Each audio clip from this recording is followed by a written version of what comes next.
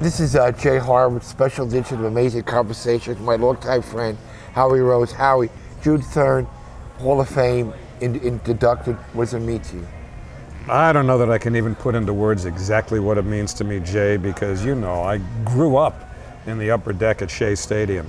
And there was no Mets Hall of Fame back then. It wasn't until, I think, 1981 that there even was a Mets Hall of Fame. So that was nothing specific that I aspired to. I certainly aspired to become a broadcaster for the Mets, but thinking back on all the years they've been in business, it's overwhelming. It's hard for me to articulate. I am virtually speechless about how proud and excited I am. To be part of that lineage is an honor in itself. And there's, I don't know if it's a company or just a website or a Twitter place called Athlete Logos, and you may have seen it. They put out a beautiful piece of artwork of Lindsey, Bob, and Ralph looking from above at Gary and I standing in front of the Mets Hall of Fame. Right. And it's a beautiful thing that I'm sure you'll work when are you going to start working on your speech? Well, as I say, I'm speechless right now, so I'm going to have to discipline myself to find the words. But in true candor, I've already thought about some of the stuff I want to say. I just need to know the time limit. We got to figure out who's going when. I read your father was a Yankee fan, God forbid. Yeah. God forbid. Yeah.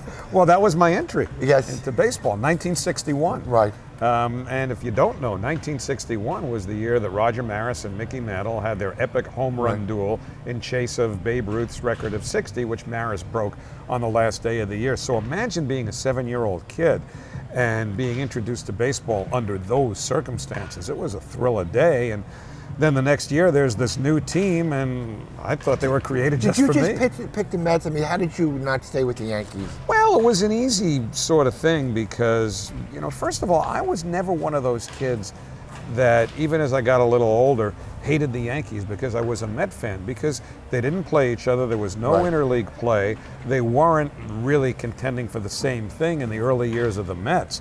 But it was, as the Mets took hold in New York, which was instantaneous, they were new, and as a baseball fan, I was new, so it was a natural marriage, if you will. And I remember the Mets played their first game on a school night, April 11th, 1962. I couldn't stay up to watch or listen to the whole game, but I distinctly remember waking up early for school the next day and going into my parents' room. My dad was still getting ready for work. I said, "How did the Mets do last night?" He said they lost. I was disappointed, and so it began. And that would begin. And that was it. Well, I know you told me, but what was the first game you saw? At the Polo Grounds? Yeah. The first game I saw at the Polo Grounds, which is interesting because of the date, was July 6th, 1962. Now, that date didn't mean anything to me then, but 24 years later, I would meet my wife, Barbara, on that day? On July 6th. But wait, there's more. Now, I'm a huge Beatles fan, as you may know. Right. And it wasn't until, I don't know, 5 or 10 years ago that I discovered, because it just jumped out at me when I read it that one particular time, that John Lennon met Paul McCartney on July 6th. Boy, that's a go down in Mets infamy. Of 1957, I think. My dad used to take me, I was a big Willie Mays fan growing up, and he took me to the Polo Grounds. I remember I was at the game when Marv Throneberry missed second base. You were there? I was at that game, and Casey went out and argued, and the umpire said, "You shut up, he missed third." I forgot. I know I'm screwed up the thing. Casey argued that he missed first, and the umpire said, "Stop arguing." He missed second, too. What was it like the first time you met Tom Seaver, you know, in your role? Well, the first time I ever met him was as part of an interview scrum when I started covering locker rooms in New York. I was with Sports Phone in the mid-1970s. What was a very humbling assignment for me, Jay, was the day after the trade in 1977. I was working for WHN Radio, and our news director, a guy named Charlie Kay, who was also a big Mets fan, assigned me, this is when it was much easier to get through airports, pre-9/11, but he assigned me to follow Seaver. He got me the flight number that he was taking to Montreal to meet his new team, the Cincinnati Reds.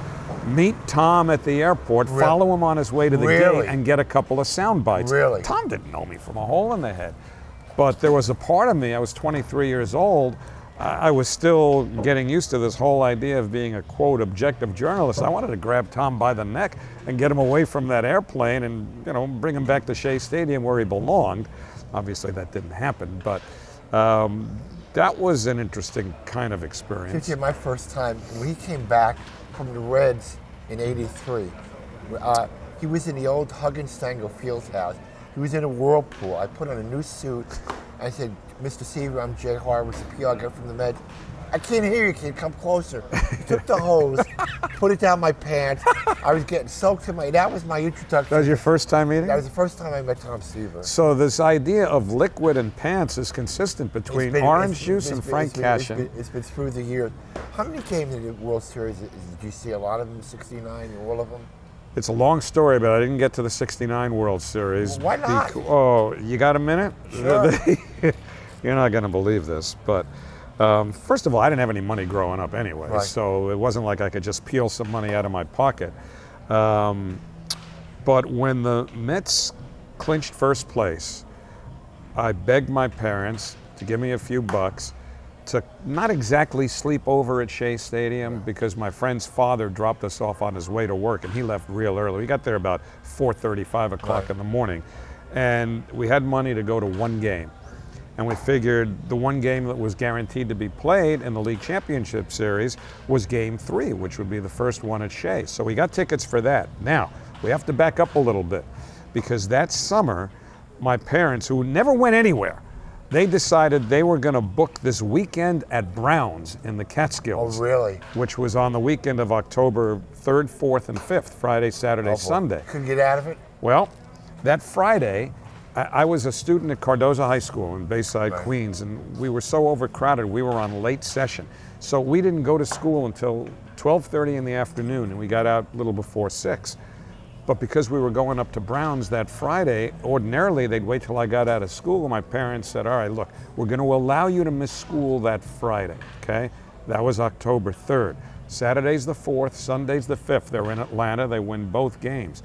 Now, I know I told my parents that I was going to miss school on the 6th to go to the Met game, but that meant missing school on Friday and the following Monday. No good? Little suspicious, especially because we were on late session, not going to school until 12:30. Well, long story short, I go to the game that Monday. The Mets win the pennant.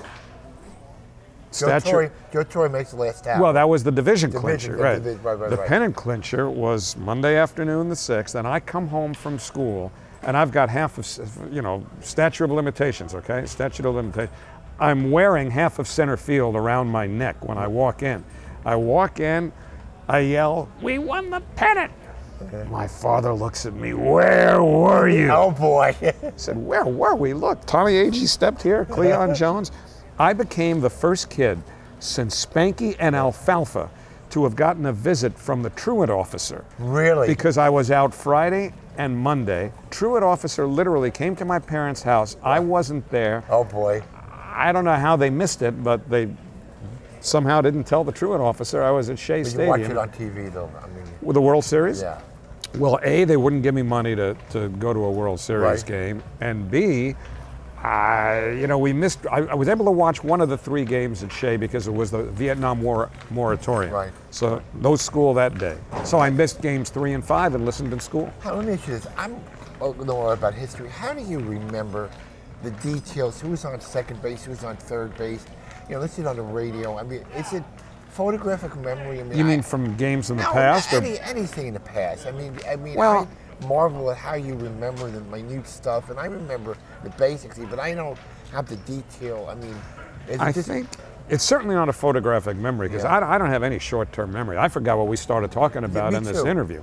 But what's your name, Bob? Yes, exactly. Thank you, Ron. But that comes with advancing age anyway, I hope.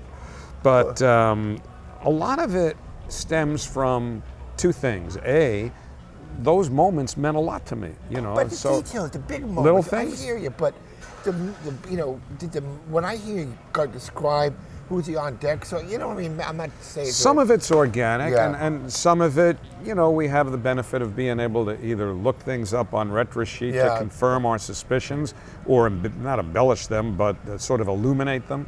in detail. So can I make you feel old for a second? Yeah, nobody has to. I'm feeling you're it now. working with Tom McCarthy's son this Oh my year. God. A former partner's son. Yeah. Pat, right? Yeah. Does that make you... Well, between Pat and Keith Radd is 29, so used to be we'd go out for a beer or something Now after with a egg game. cream and a Yeah, molten now shake. I got to take these kids out for ice cream after a game. But again, Wayne is a great guy, wish him all the best. Yeah.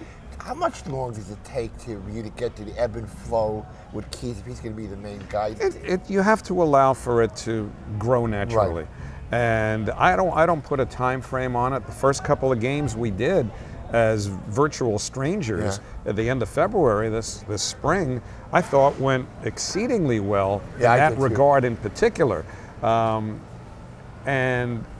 you know, Keith was a kid that while we were doing our interviews, interviewing the finalists on Zoom, I had budgeted in my mind like 20 minutes, half hour.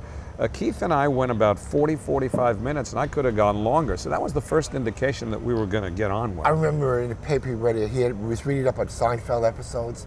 Yeah, he dropped the Seinfeld line in. That's great. And that show, I mean, because you and Wade played off each other. He would play dumb. I didn't know about this. It was 98 years ago. Right, we had fun with that. Yeah, I mean.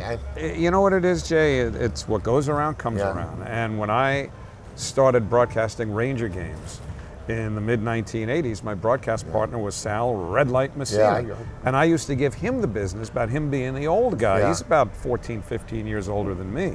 Well, now I've gotten it back in spades between Billy Jaffe and Wayne Randazzo and between Keith and Pat. Yeah. Oh, I mean, they could just level me when it comes to I want age two stuff. quotes I want to go with them before. The famous Mike Piazza home run call. You were on TV then, right? Yes. And I remember you told me beforehand, and your quote was, "I think it's got a chance." And you told me you were kind of they wanted you to go that way. And well, tell the story better yes, than I do. there is a backstory. That night, September 21st, 2001, was only 10 days after the attacks. And we, meaning the collective New York, were a fragile bunch and a nervous bunch. And so when I got to the ballpark, the executives at Madison Square Garden Network came upstairs to the booth and they talked to Fran, Ralph, and me, and they said, look, this is going to be a game unlike any other that you've ever done. We don't know how uneasy the crowd's going to feel, but there are a lot of very sensitive and very, very touchy subjects. So, you know, we don't want you to emote like you usually would, and whatever you do, you know, it's a solemn night, so don't use words that can really set people off, like bombs, explosions, the kinds of words that come up in the lexicon of baseball. Stay away from that stuff. So I'm thinking, geez, this is going to be different because I don't know how the game's going to evolve. I don't know how the crowd's going to be. I don't know how excited I'm going to get, but they wanted us to temper our enthusiasm. Curb your enthusiasm, if you will. The good TV show can make a TV show.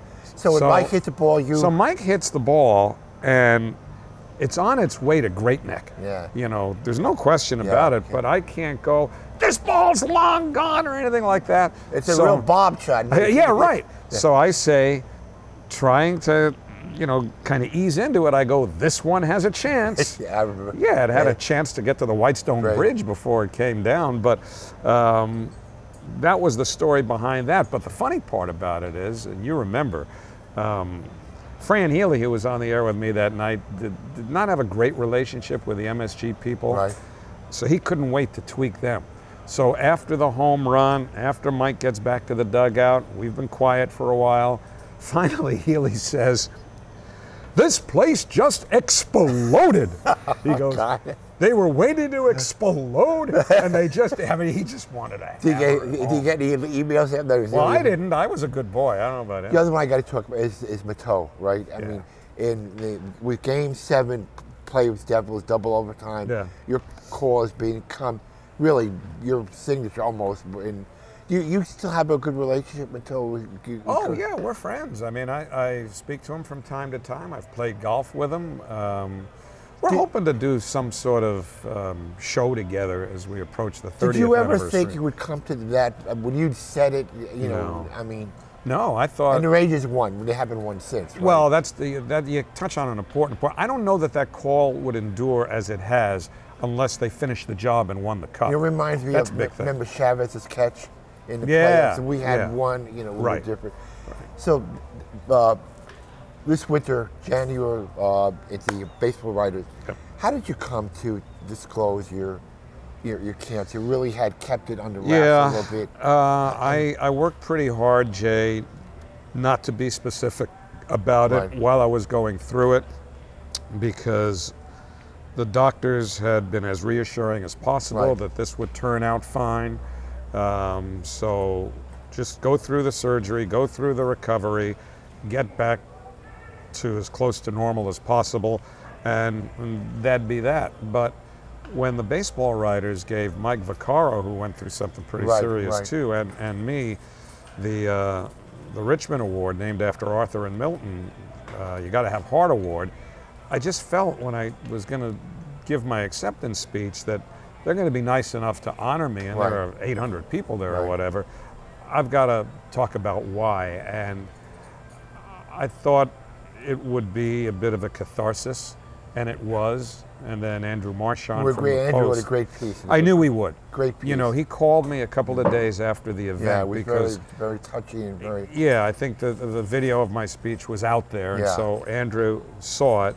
And your daughter Chelsea was there, right? Chelsea was there, Yeah. yeah. And Andrew asked me if Barbara and I would be willing to talk on the record Right. about it, and I said, you know, now that it's out there, I would. Let me ask Barbara. She said she would, and I knew I could trust Andrew to hit all the right notes, and he did. Was there a time during the whole period you thought, am I going to get back to normal? Did you have doubts through the whole process? Well, you always have doubt. Very quickly after the surgery, it didn't take long for the pathology to come back. You know, they looked at the areas all around there. Everything was clean. So the surgeon said, you're good to go. You know, you just have to recover from the surgery now and move on. And so I was always confident to get back on the air. So you've been doing TV race since '95, right? Well, it's complicated. You know, I started doing the Mets Extra pre- and post-game show in 87. 87, Did yeah. that for 5 years. Then previous management and I had our differences. No, and- really? What happened? Yeah, it was a long time ago. And Were you in the no-fly zone for a while, Howard? I was one of the first ones in. No-fly zone. Woo, no. And but very quickly after that happened, I don't want to be vague about it. Let's just say Frank Cashin and Al Harrison and I had our differences Right. about how that show should be presented. And so they were able to kind of marginalize it a little bit. I still was at the ballpark. I was still doing pre- and post-game stuff. But, you know, Fred Wilpon came to me in the summer of '93 and said, I want to apologize for letting it get to this point. You belong with us. And it's been clear sailing ever since. The excitement is still there for you in the new season. Expectations high for the team. Absolutely. Yeah. You know, look, Steve Cohen has injected so much new energy, as ownership changes often do. It happened in 1980 when the ownership changed. Right. It's happened again. And, you know, all those years, Jay, and remember the timing involved. When free agency started, the Mets chose not to be players. Right. And that resulted in the downfall of the franchise for a number of years. And at the same time, George Steinbrenner took the exact opposite approach, was signing Reggie Jackson and all the big stars, Catfish Hunter, even before free agency was legislated into the game. And you remember Met fans then would say, boy, I wish George Steinbrenner owned the Mets. Now he is. Now they have their George Steinbrenner without that bombast. Yeah. Hey, I want to thank you for all the support you've done for our alumni stuff. Oh, Jay. When I switched jobs, you said, Jay, this will work, this will work, this will work. It has worked with your support and ownership. Just want to thank you for your friendship, my friend. Jay, thank you for let me tell you something, and people should know. There have been very few people who have been as influential in shaping the organization and the image of the organization as well as Jay has. And putting him in charge of the alumni was an absolute perfect marriage, and it culminated in Old Timers Day last year, which was and we were last thing. You and I were supporters of Willie's retirement. Yes. Couldn't come out better. You know, we did the right thing. Because we could keep a secret. We did the right thing to do the right thing. Yes. And Unfortunately, Willie's not able to travel anymore. I wanted to get him to come out this year, but it was a great thing we did. I'm really. And you know what? I don't know if you're pressed for time. I just want to relate real quickly how I could see as I made the announcement, and it was pretty dramatic because nobody knew it was coming. My podium was set up right near home plate, and there's not much room between home plate and the backstop. I could see the reaction of people when I made the announcement. I could see some people wiping their eyes. It was that emotional.